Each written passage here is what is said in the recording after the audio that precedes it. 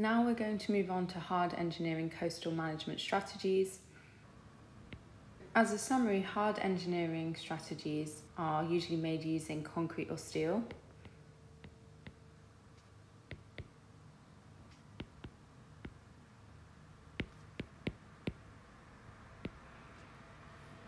They tend to be human-made and usually cost a lot to build.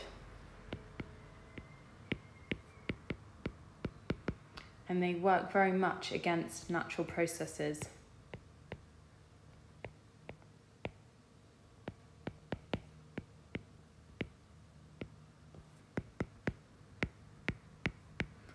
The examples of hard engineering strategies I'm going to take you through include groynes, revetments, sea walls, gabiens, and riprap. And these are all examples of hard engineering strategies. So here I am on the BBC Bite Size website, and we can see very clearly pictures of wooden groynes. These are barriers built at right angles to the beach, and you can see how they trap sediment between them, which help build up a larger beach and which can absorb wave energy and therefore reduce erosion.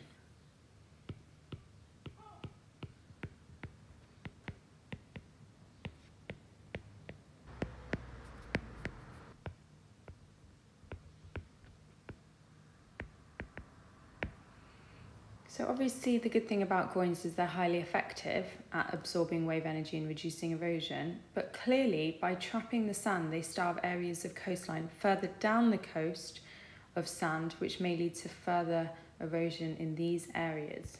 So a sad thing about groynes is by trapping sand, areas further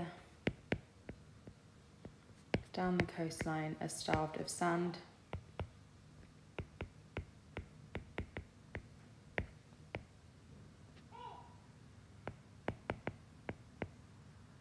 Leading to increased erosion in these areas.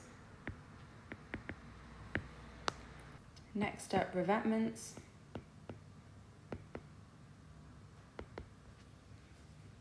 So now I'm pinging to Wikipedia and we're looking at revetments.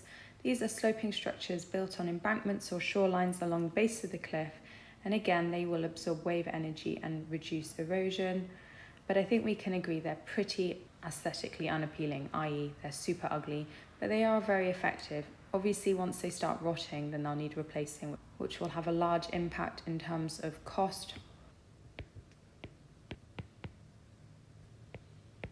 Because they're made from wood, they're a fairly low cost solution. And again, we can steal this point here saying that they absorb wave energy and reduce erosion. But the sad thing about them is that they are aesthetically unappealing. Sea walls. So here's a sea wall. These are concrete barriers that limit the effect of coastal erosion, and they're very good for reducing damage to high value land. They're hard wearing, but they're usually the most expensive option, and obviously over time they can become eroded themselves, so they need maintenance.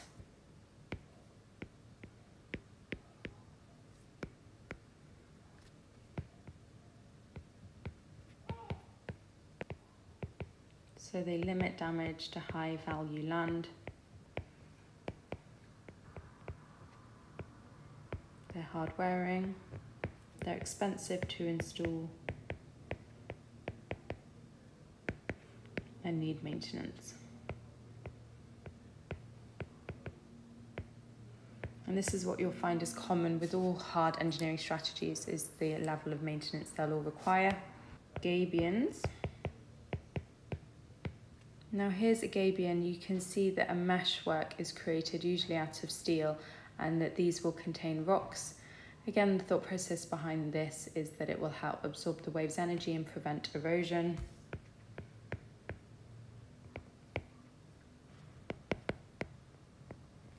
So they'll absorb wave energy, reduce erosion.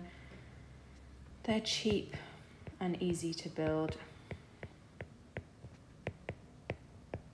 a lot of people find them aesthetically unappealing.